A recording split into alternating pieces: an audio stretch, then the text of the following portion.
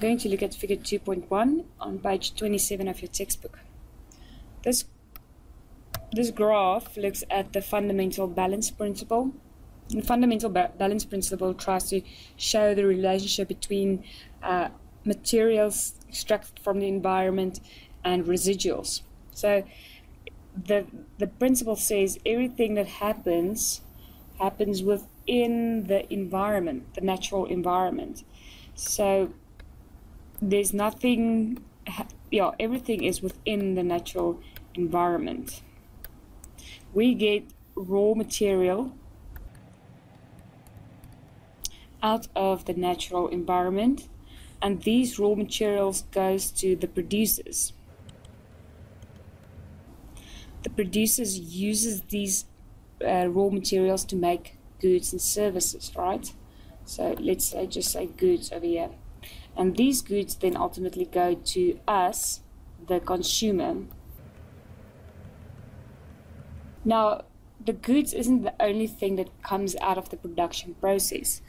Another thing that comes out of the process is waste, or in this case we call it residuals. So let's call it residuals.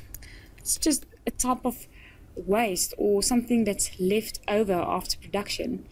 And there's two things that can happen to these residuals that comes out of production. The first is we can just discard it into the environment back again. So here, everything that came in, a part of it goes back to the environment as waste or as byproduct. Or we can just recycle some of it and use it again in production. We might see something like this in a glass factory, for example. They take sand out of the environment to make glass with. The producer, the glass factory or producers, makes glassware. This glassware goes to us, consumer. If there's sand left over or glass shards, then it's a residual. Some of it they can't use and discard it into the environment. Others they can use again and recycle it to use it in future production. So there's a certain amount of residuals you can see here in production. Then the consumer also generates residuals. So after we've used the glass, let's say it breaks in a couple of years, then we can discard it because there's then again these residuals.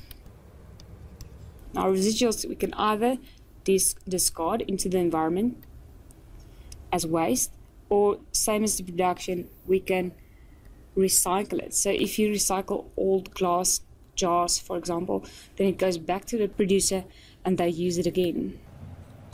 Okay, so have a look on the discussion on the fundamental balance principle.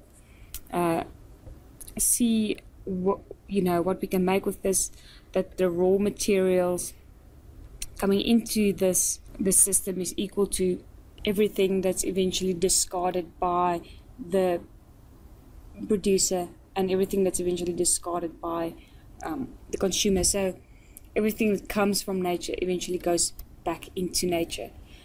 So in examination you won't be asked to draw this.